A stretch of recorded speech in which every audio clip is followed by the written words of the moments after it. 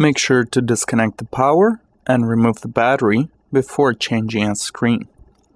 Then remove the 4 rubber screw covers. Then remove the 4 bezel screws. Go ahead and remove the bezel. Start from the side and move to the top, gently prying the plastic away from the screen. On this Toshiba, the bezel continues into a hinge cover piece, which needs to be carefully snapped out. Open the lid fully, and using a pick or a flat screwdriver, snap out the hinge cover from 2 sides, directing the force away from the screen. Okay, now that the bezel is removed, remove 2 screws attaching the frame to the top cover. It is best not to remove the top cover completely. Instead, gently wedge in to reveal the 3 tiny screws on each side of the frame. Now we can remove the 3 screws holding the LCD panel on each side. Support the LCD screen on the final screw.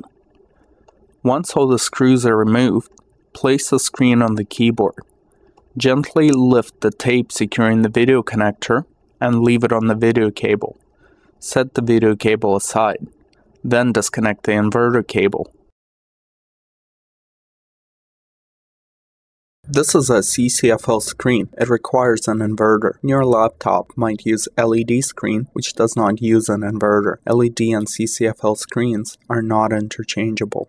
Discard the old panel. Line the keyboard with a cloth or a paper towel if the replacement screen does not have any protective film on it. Place the new screen on the keyboard, reconnect the inverter cable, reconnect the video cable. Make sure to line up the connector perfectly and gently snap it in. Be extra careful when attaching the video cable. Both connectors are very fragile. Secure the video connector with tape, then lift the screen up, minding the protective film tabs. Line it up with a frame and remove the film. Secure the screen with 3 screws on each side.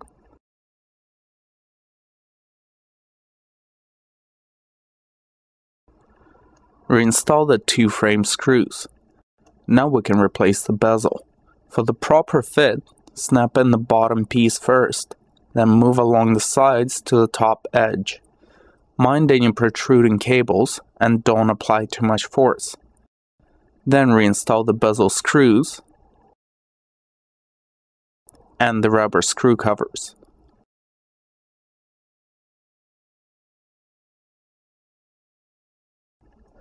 Flip the laptop over and check that the bottom edge of the bezel is properly snapped in.